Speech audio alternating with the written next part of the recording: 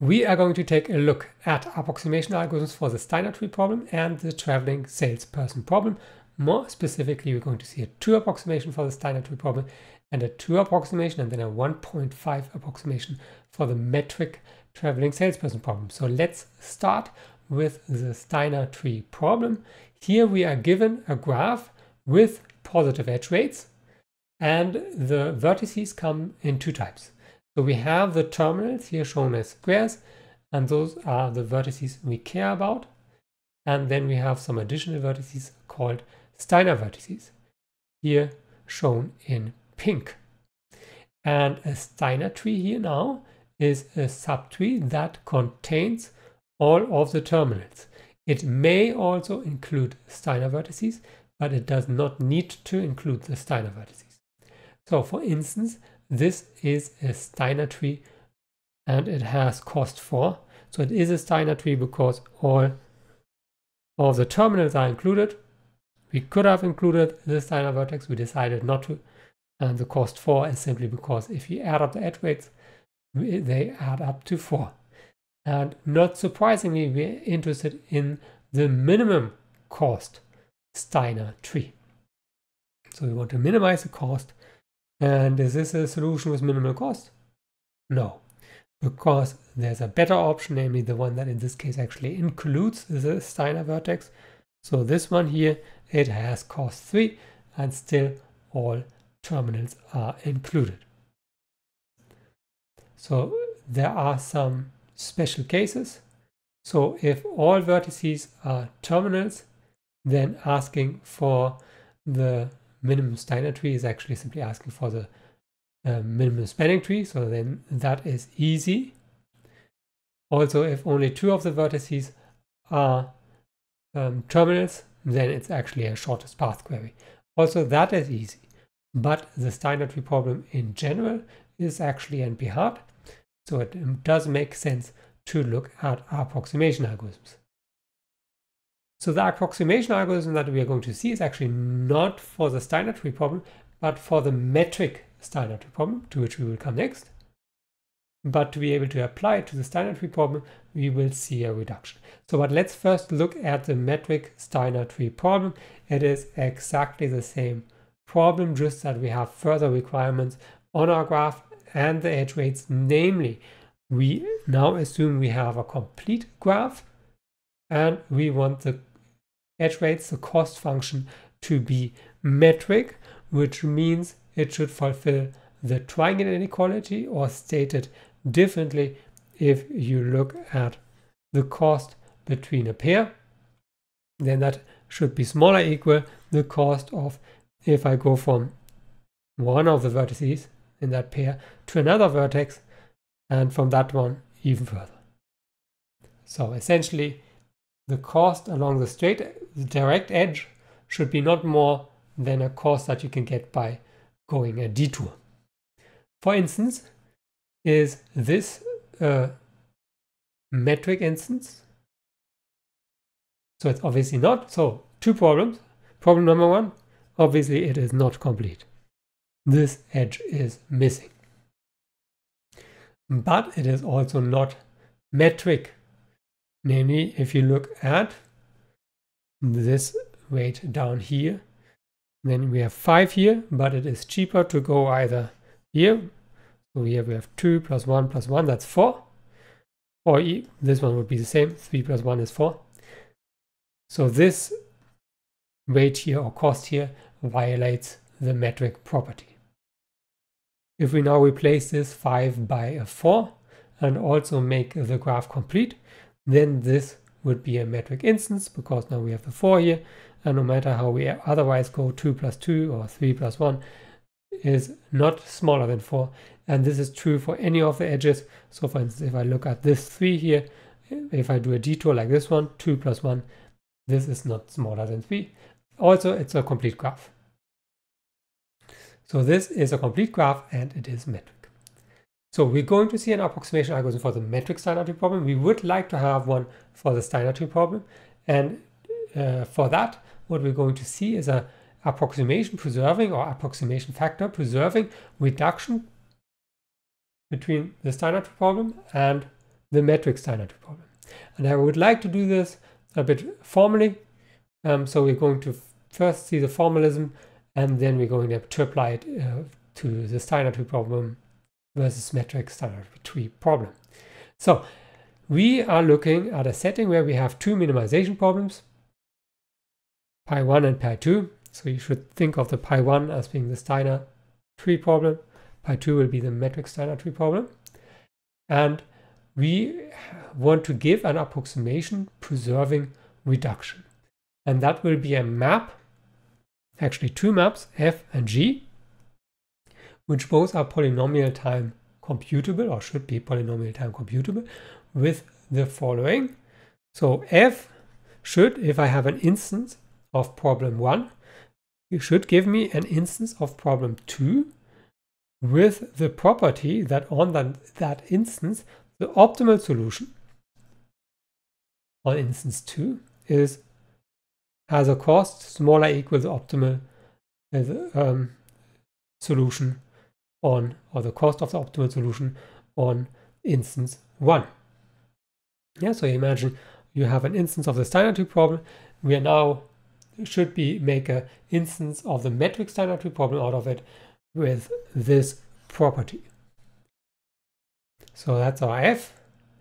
Now the idea is I want to give an approximation algorithm now for problem 2, so in my case the Metric Steiner Tree Problem. This will give me some solution to the Metric Steiner Tree Problem. And now I want to construct from that a solution for my original problem. So pi 1, problem 1. So in our case the Steiner Tree Problem. Let's call that S. So G should be a map, polynomial time computable map, that given a solution to problem 2 gives me a feasible solution to problem 1 with the property that the objective value for that solution is bounded from above by the objective value of the solution that we had on problem 2.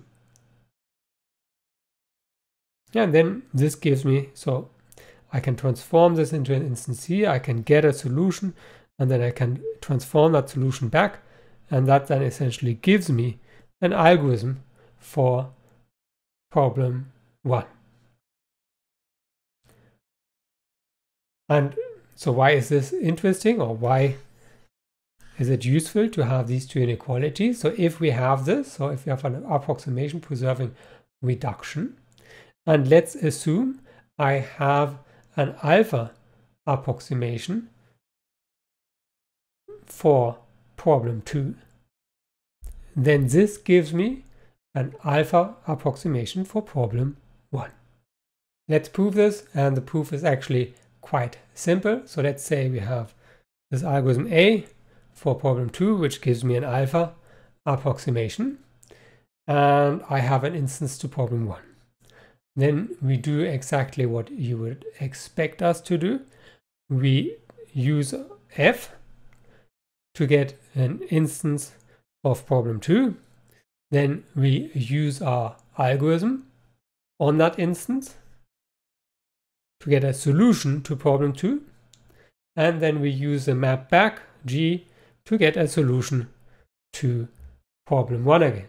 And because these were polynomial time computable, all of this can be done in polynomial time. Now we of course want to bound the cost of this solution S, so the objective value that we get. And now we use a second inequality that we had for approximation-preserving reductions, which says that this is bounded from above by the objective value for t. Obviously, this being an alpha approximation, this is smaller equal alpha times opt. And now the first inequality told me that this opt is smaller equal the opt for problem 1. And now if you put all of that together, we have an alpha approximation for problem 1. So all of this looks nice on paper, but let's see whether we can use this now for the Steiner Tree Problem. So what we're going to show is the following. There is an approximation-preserving reduction from the Steiner Tree Problem to the Metric Steiner Tree Problem. For that, we have to give these maps f and g and prove that the inequalities hold. So what is the map f? We will start with an instance to the Steiner tree problem.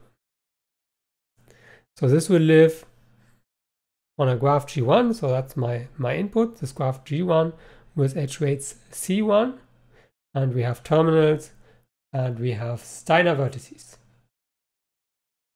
So this, for instance. And we will transform this into a metric instance. So what do we need to do to make this a metric instance? So we're going to have the same vertices. We're going to make this a complete graph. Yeah, that is necessary. And now we have to define edge weights, which are metric. And we're going to do that by what is called the metric closure of this graph G1. So what is the metric closure of the graph G1? This is as edge weight, I'm always going to take the shortest path distance in G1. The shortest path distance I mean the smallest. So from here to here, for instance, I'm going to take the path with smallest summed cost. So for instance, for this edge and this edge and this edge, this is simply the weights that they already had. But if you now look at this edge down here, the shortest path here, you can pick either this one, 3 plus 1 is 4, or you can pick 2 plus 1 plus 1, also 4. So let's pick that one. And that is, there's no shorter path. So then this edge will get 4. And now this one here, so that one has a 3 here. And if you look at alternatives, 3, 6, shortest is 3, it will get a 3. And then there's this other one here, which was actually not even in the graph previously, that we can get here, 1 plus 1. So this will get a weight of 2. And that is now, so that's the metric closure of G1, that's our G2. And it is complete, and it is metric by construction. Now we have to prove the first property, namely that the optimum on this one is bounded by the optimum of that one. So this is what we want to show. Opt for instance 2 is smaller equal opt for instance 1. And for that, we're going to consider an optimal solution for instance 1. So this would be the optimal solution in our example. And this we now transform into the solution for problem 2. I mean, there's actually no transformation needed because we can simply take exactly the same solution. So this is also a feasible solution here if I take these edges here, because all edges that are present in the G1 are also present in G2, because here we just take the complete graph. So the edges are there. And now let's look at the optimum for this instance. The cost of the optimal solution for instance 2 is obviously bounded by the cost of this given solution here. And that cost is C2, so cost function 2 of B star. Now, when taking the metric closure, we only reduce costs. So now if I go back to C1, I'm only increasing costs. So C2 of B star is bounded from above by C1 of B star, the corresponding costs here. And this is opt, or the optimum cost for instance 1. So now we have this inequality. So next we need to construct this map G, which takes a solution for problem 2 and maps it to a solution for problem 1. So let's say we have a solution for problem 2, so that will be a Steiner tree living in G2, so for instance this one. And we're now going to build a Steiner tree in graph G1 on the left in several steps. So first of all, we're going to take the following graph. We take every edge here in the Steiner tree and we place it by the shortest path between the two endpoints in the graph G1. So let's do this by example. So first of all, we have this top edge here. that is of course the corresponding shortest path is the edge itself. Likewise here, as the shortest path, I can again simply take the edge itself. And now there's this edge here, and the shortest path between these two vertices is not this edge here, but it is a path, so for instance this path here, up, right, down. So I get this graph here, and okay, some edges might be here several times, so for any edge that occurs in this way, I only keep one copy. So now I have a solution which has a property that the cost, so it's not yet a solution because it's not a Steiner tree, but I have this graph. And the property of this graph is that the cost of it is smaller or equal to the cost of the tree here. Because we always replace an edge by the shortest path. Costs here were defined as the shortest path distances on the left. So in that way, essentially it stays the same, but if there was an edge that was there twice, then I get a smaller equal. Otherwise it would have even been equal. So the cost of G1 prime is smaller or equal to the cost of this tree.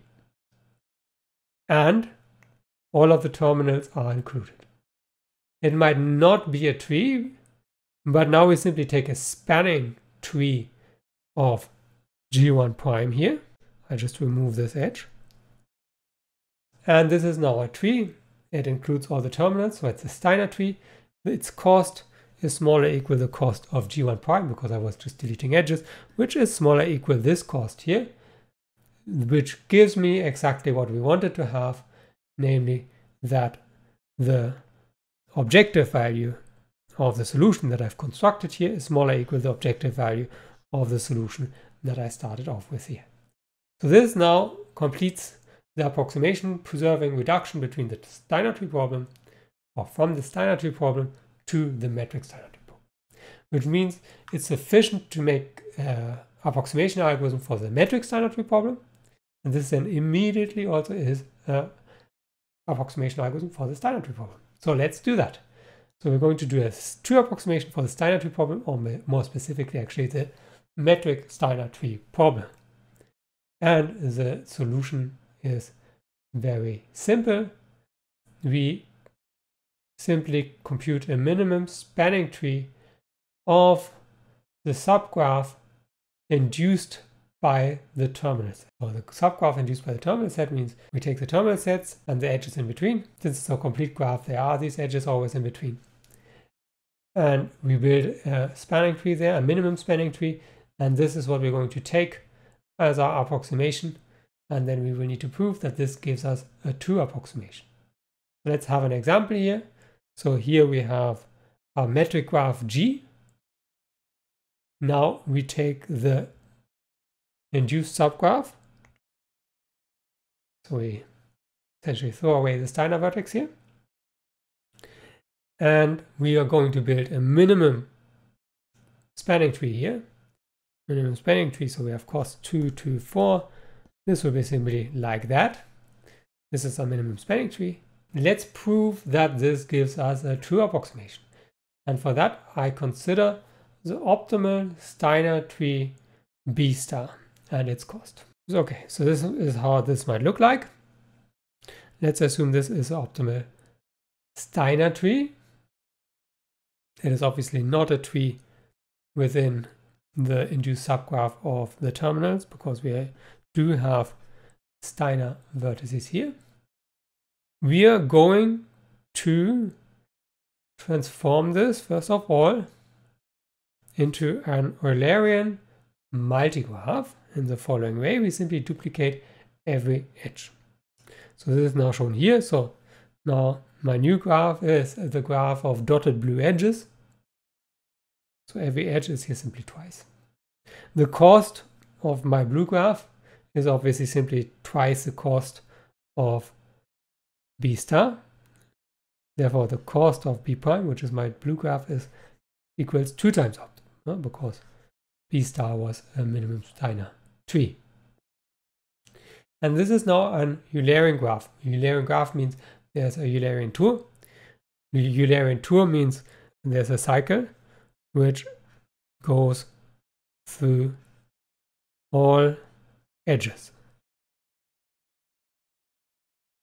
There is an Eulerian tour exactly if the vertex degrees are all even, and because we duplicated every edge, we essentially immediately get that all of the vertex degrees are even. So we have a Eulerian there, therefore this is a Eulerian graph. Okay, so you might, just as a kind of reminder, you might know Eulerian tours, or actually Eulerian paths from this here. There's this kind of children thing where you draw this house. And so this is a Eulerian path. Here we have, if you look at all of the vertices, all vertices except for two of them, namely these two, all others have even degree. And therefore, if I start on one of the odd degree vertices and go through this graph and end up at the other odd degree vertex, I can do that by going through all edges. And if all degrees are even, I can even end up at the same vertex again. And then I have this Eulerian tour here. Yeah, so we're going to take this Eulerian tour. And the cost of this Eulerian tour obviously is simply still the same, and therefore equals 2 opt. So now we're going to make use of the fact that we have a metric instance. We are namely now constructing an Hamiltonian path in the induced subgraph of the terminals by shortcutting Steiner vertices and by shortcutting terminals that we have already visited. So let's see that by an example. So let's say we start here. My Eulerian tour goes, those are the first two steps. We wanted to skip over the Steiner vertices. So my first edge goes here. And now here I would go up, left. Again, we skip Steiner vertices. So we end up here. Now I go down, right, skipping the Steiner vertex, I end up here. Next I go up here, and then I would continue here, here, and there.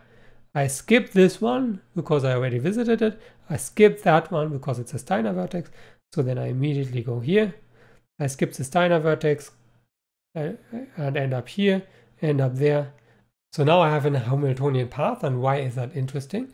This is interesting because I can, first of all, bound its cost by the cost of the Eulerian tour. So this is the case because we have the triangle inequality. So anytime I shortcut, so instead of these two edges, I take that edge. But because of the triangle inequality, this one is not longer than those two. So by shortcutting, I do not make it longer. And therefore, this is at most as long as the tour I started off with, which is 2 opt. So the length of this Hamiltonian path is bounded by 2 times opt. And this is our final trick here, this tour in particular is a spanning tree in the graph induced by the terminals. Because, okay, all terminals are included, so it's spanning, and it is a tree. I mean, a path is a tree. Therefore, its cost is at least as large as the cost of the minimum spanning tree. Yeah, so the minimum spanning tree in this graph has a cost smaller equal this tour, and this tour has a cost smaller equal 2 times opt. Putting all of this together, we have the approximation factor that we wanted to have, because we now have minimum spanning tree as cost bounded by 2 opt. So this gives us a 2 approximation. Let's see whether it's tight. So yes, it is, and here is an example. So let's start constructing a graph in the following way. We first of all take a complete graph on n vertices. It's called Kn. And all of these will be terminals. On all of the edges will have weight 2. Additionally, we will have one Steiner vertex.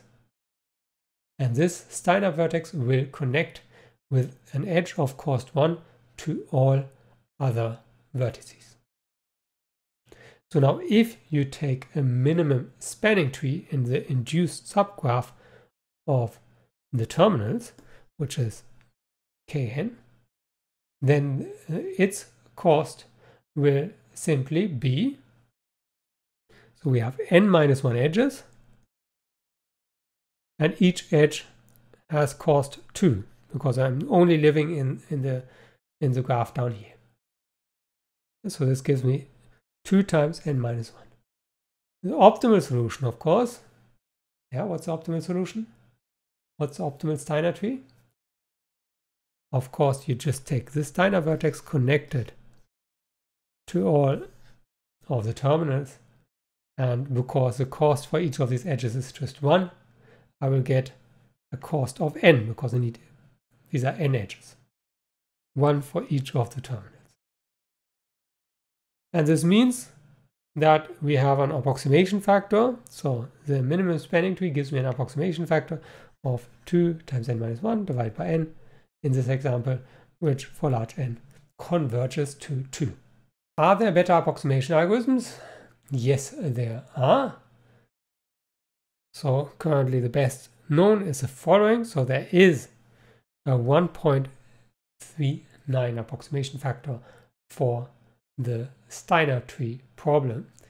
And we also know that unless p equals np, there cannot be an algorithm approximating this within a factor of 1.0105. So next we're going to look at approximation algorithms for the traveling salesperson problem, TSP for short.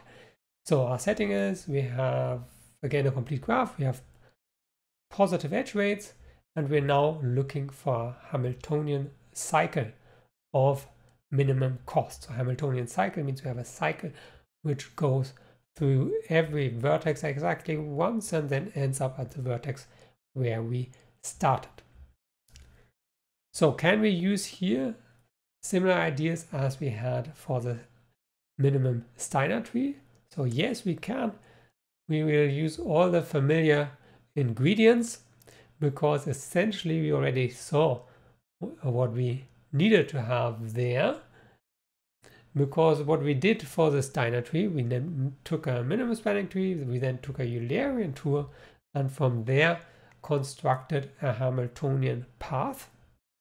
And would we have done the very last step to actually go to the starting vertex, which was the Eulerian tour, we could have simply have done, then we would indeed have a Hamiltonian cycle. So we can reuse all of those ideas, but all of that was in the metric setting. So we are also here going to look at the metric setting. And actually, as we're going to see, for the non-metric TSP, all of this will not work anymore.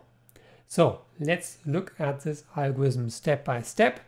We are going to compute a minimum spanning tree. In the Steiner tree problem, we had the Steiner vertices and built the minimum Steiner tree only on the terminals, and now we only have vertices that count. So the minimum spanning tree is simply on all of my vertices.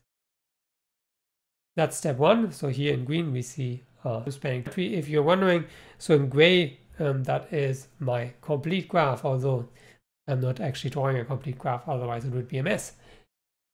Now, step 2, we're going to double all of the edges, and that is exactly what we did for the Steiner tree problem. Find a Eulerian tour, let's call that E, do the shortcuts, all of that is familiar, and the claim is this gives us a 2 approximation, and this is actually essentially the same analysis as we already have seen for the Steiner tree problem.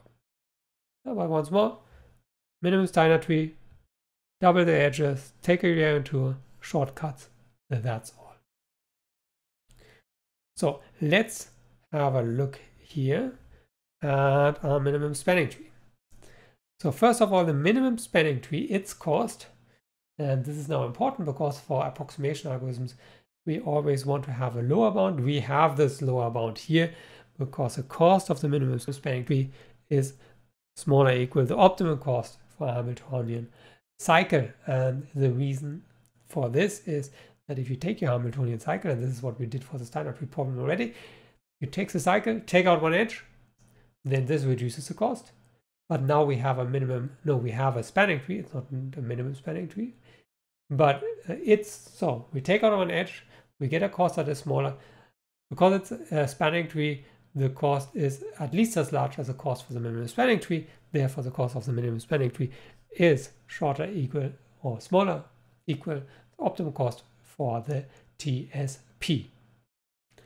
Now for the Eulerian tour, we double all of the edges, meaning that cost is 2 times the cost of the minimum spanning tree. So this is smaller equal 2 times opt. And now if you look at the tour that we get by shortcutting within the Eulerian tour, then this tour is at most that long because of the metric property of our graph. Yeah, so shortcutting does not make the tour longer. So we shortcut until we just only go through all of the vertices once. We get a cost smaller equal the cost of the Eulerian tour. This is 2 times the cost of the minimum spanning tree because that's how we constructed it. And that is smaller equal 2 times opt. And that's already all of it. So this proves that the algorithm is a true approximation. Let's check whether the approximation factor is indeed 2 so that the analysis is tight. And we can see this by this example. So we have a complete graph on n vertices.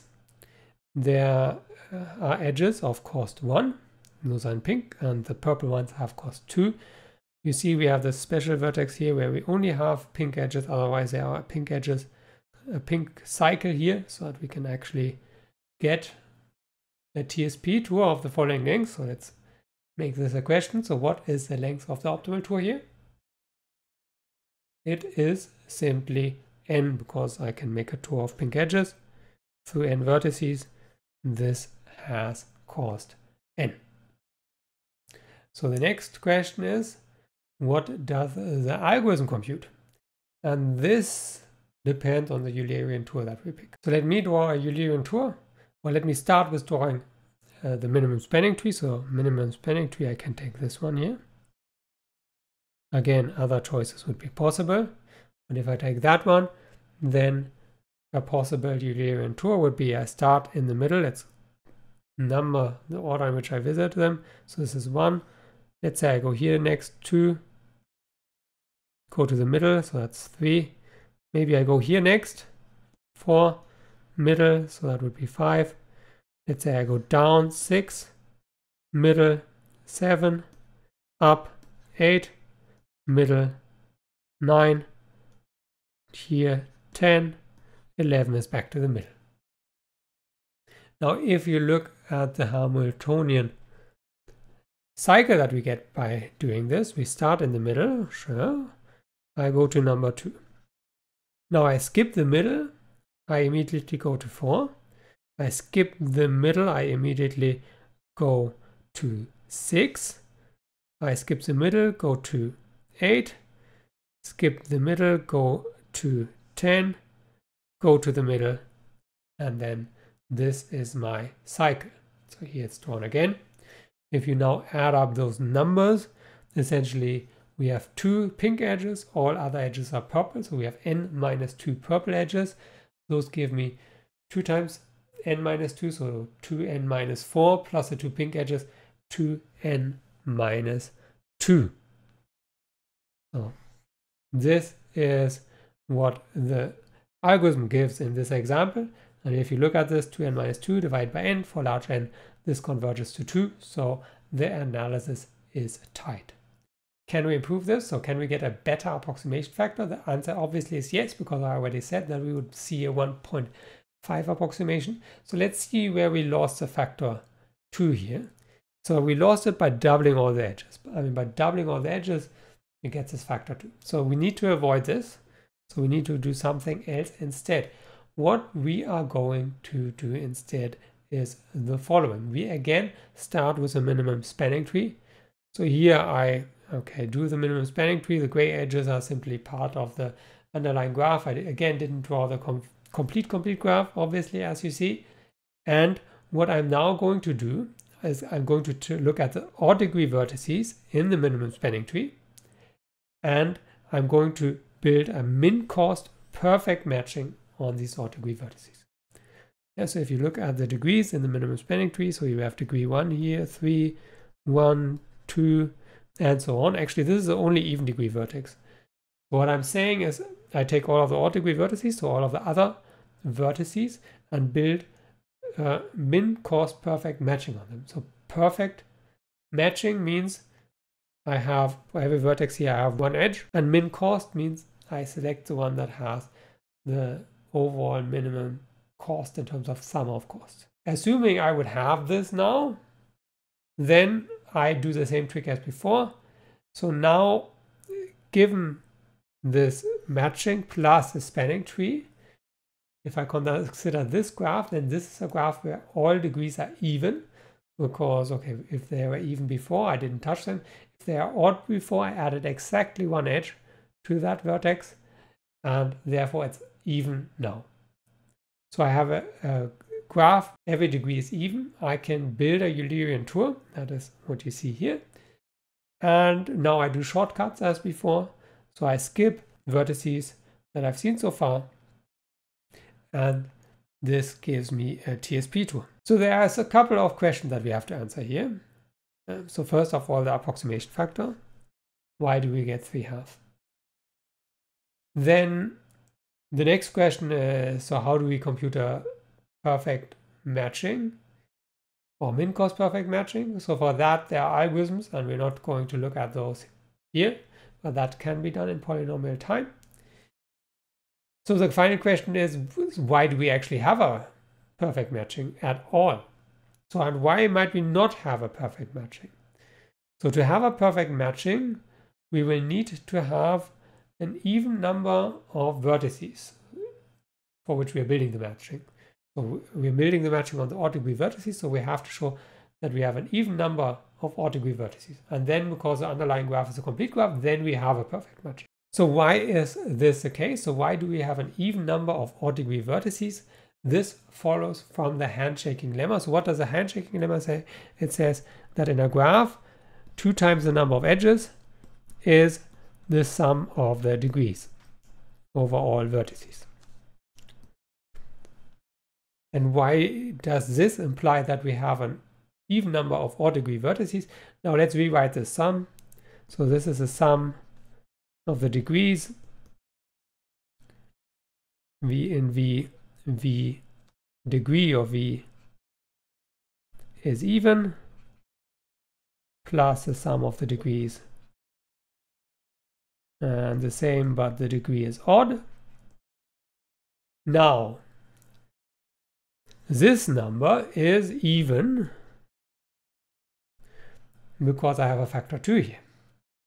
This number is even because I'm summing up even numbers.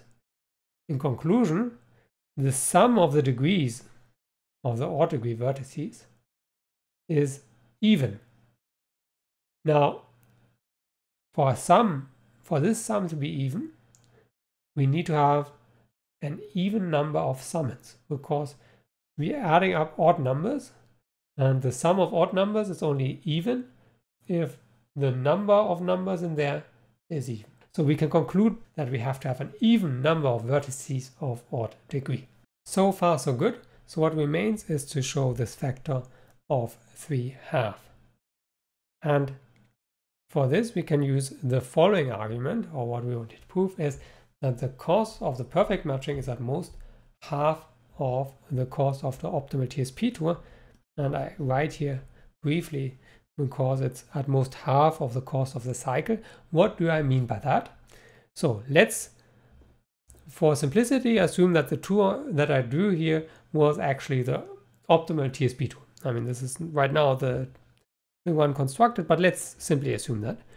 Now, I can first of all shortcut past all of the even degree vertices to get an even shorter tour on the odd degree vertices. So let me do that. So we only had one even degree vertex, so this is actually quite simple here. Now I'm going to skip the even degree vertex. Okay, so now I have a tour through the odd degree vertices. And so let's assume this the tour I started off with was an optimal tour, then this is at most as long as optimal. Now I can decompose this into two perfect matchings in the following way. I simply take every second edge, and that's a perfect matching. And all the other edges are also form a perfect matching. Let's call the red one here M1, and the remaining edges I can call M2. And let's call this tour C star for opt, and odd because I skipped the even degree vertices. So what I now have is that the cost of M1 plus the cost of M2 equals the cost of the optimum tour shortened to only go through the odd vertices, which is at most the opt. By pigeonhole principle, one of these two has to be shorter than half of this. Yeah, so the minimum of those two is smaller than half of this, because otherwise if they would be smaller equal, because if they would both be larger, then their sum also would be larger. This means that the cost of M is smaller equal, let's say, min of those two, which makes it smaller equal this divided by 2, which, so let's make this a min, this divided by 2, which is smaller equal opt divided by 2. And therefore we have this inequality. And now putting things together, we have that the cost of the tour that we constructed is smaller equal the cost of the Eulerian tour. The Eulerian tour we put together from the edges of the minimum spanning tree and the matching. So this equals cost of T plus cost of M. This is smaller equal opt. This we just saw is smaller equal opt half. So this is smaller equal 3 divided by 2 times opt. Now we can ask if this analysis tight, and yes it is. Here is the example. So here we have lots of cost 1 edges, and this edge down here has cost n half. So you might ask, why don't we make it even more expensive? We are in the setting of the metric TSP, so this length cannot be longer than that plus that plus that plus that. And this example is constructed that half of the vertices are here, half of the vertices are here, rounded up. So this edge, the largest cost that we could give it is n divided by 2. Now the optimal tour obviously can simply use only cost 1 edges and therefore has length n. But the algorithm, if it computes this zigzag here as the minimum spanning tree, then only 2 odd degree vertices remain, and the only possible perfect matching here is taking this edge, and the cost of this is n minus 1 for the green edges plus n half. So this is roughly 1.5 n. So the ratio is just slightly below 1.5, and for large n it converges to 1.5. Now, can we do better? Yes, we can. But this is a stellar result. So first of all, it is known that we cannot approximate metric TSP better than in this factor, which is just something slightly above 1. But in 2020, there was, after many years, so this newspaper article says it, after 44 years, the first improvement from 1.5 to 1.5 minus 0.000 and so on, 10 to the minus 36. So only a tiny improvement, but a big step forward, because it shows us that 1.5 is not the right answer. So this is another problem where the actual value lies. If we have even stronger conditions, namely we have a Euclidean instance, that is, vertices are actually points in a Euclidean space, for instance in the plane, and the distances are the distances, Euclidean distances, then there is a 1 plus epsilon approximation for any fixed epsilon. More specifically, what we have here is a polynomial time approximation scheme. In contrast, if we weaken the condition, so if we do not ask the problem, the instance to be metric, so just look at the general TSP, then it cannot be approximated within any factor alpha of n unless p equals np. So finally, let's have a look at exactly this result, and it's quite simple. So assume, for the sake of contradiction, it's not really a contradiction, it's just we will end up saying p equals np, that there is a polynomial time approximation algorithm for the TSP.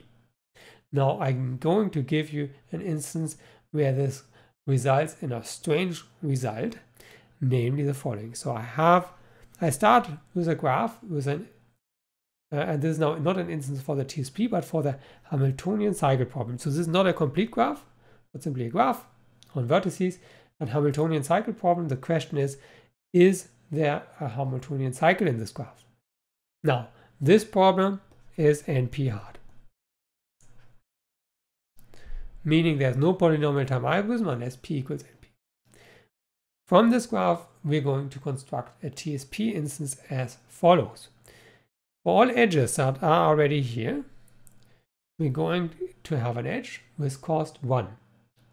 Now we're going to make our graph a complete graph, and all other edges will get weight r times n plus 1.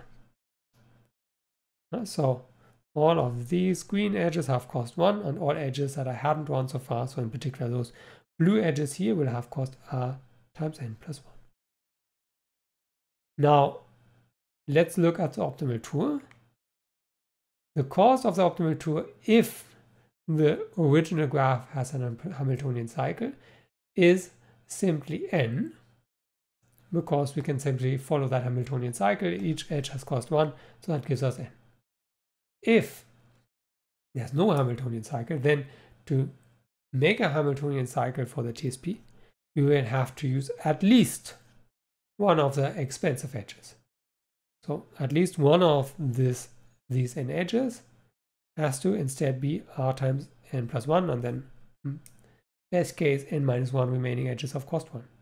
So if there's no Hamiltonian cycle, cost is at least, the cost of the TSP tour is at least this value. So to draw examples, so here we have a Hamiltonian cycle, so then we simply get cost n. If there wouldn't be, then we would have to have one that includes a blue edge, and then we would have at least this cost. So now if there is a Hamiltonian cycle, then the cost of the algorithm is smaller or equal r times n, and only if this is the case, we can even more specifically, so it's only smaller or equal r times n if there is this, and then it is actually n. But if there's no Hamiltonian cycle, it's larger r times n. But what that means is that if we have an r approximation, it either, I just look at, does it give me a value smaller or equal r times n? If it does, I can say, yes, there was actually a Hamiltonian cycle here. If it gives me a value larger r times n, I can say, no, there's no Hamiltonian cycle. And that means that with this r approximation, I could solve the Hamiltonian cycle problem, meaning an r approximation, a polynomial time r approximation for the TSP would imply that the Hamiltonian cycle problem is in P, and this can only be the case if P equals NP. And that is that. So to wrap up, we saw a true approximation for the Steiner tree problem, actually a true approximation for the Metric Steiner tree problem, but an approximation-preserving reduction from the Steiner tree problem to the Metric Steiner tree problem, so the true approximation is also for the Steiner tree problem. Then we saw a true approximation also for the metric TSP, and the ingredients always were Eulerian true, minimum spanning tree, obviously the metric property, and a Hamiltonian path in the case of the Steiner tree problem. And then for the 1.5 approximation, we additionally used this MinCost Perfect Matching on the odd-degree vertices. And so for the Steiner tree problem, we had this approximation-preserving reduction. In contrast, for the TSP, the metric TSP and the TSP are really different. For one, we get this approximation. For the other one, it's not approximable.